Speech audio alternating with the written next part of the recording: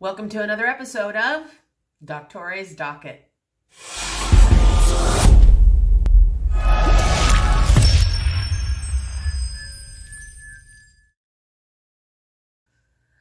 What's up, units? How are you? Well, we've covered quite a bit of information over the last couple of weeks, and I want you to know that I'm really proud of you. Great job. I know it's been a lot in terms of taking notes and getting used to sort of the rhythm of things, but you have done a phenomenal job, and I want you to know up front, I'm so grateful to you for that.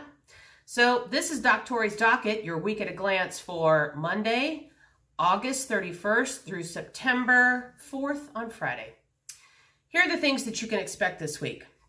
This week you'll be submitting all of the work that you've done in the past week and a half regarding police phonetic code and military time.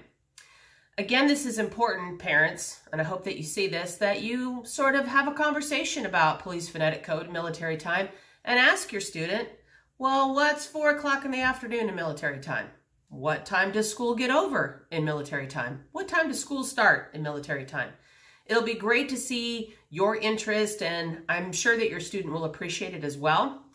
After we have our discussions on Monday and Tuesday regarding how to submit work that you've covered in this class, then we will be moving on to our next unit, which is 10 code.